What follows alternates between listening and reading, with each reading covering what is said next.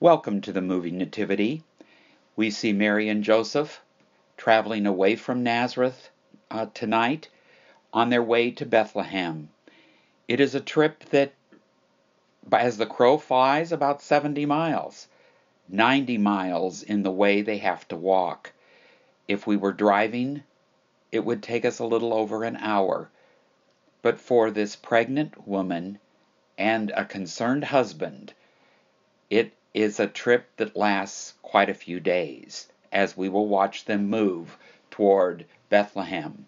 Our verse today is Luke chapter 2, verses 1 through 5. In those days, a decree went out from Caesar Augustus that all the world should be registered.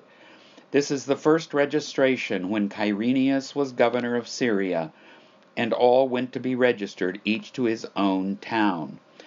And Joseph also went up from Galilee, from the town of Nazareth, to Judea, to the city of David, which is called Bethlehem, because he was of the house and lineage of David, to be registered with Mary his betrothed, who was with child.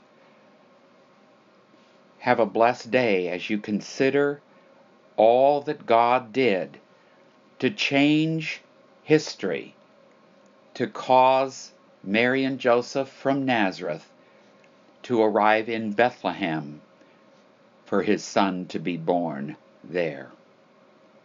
Have a blessed day.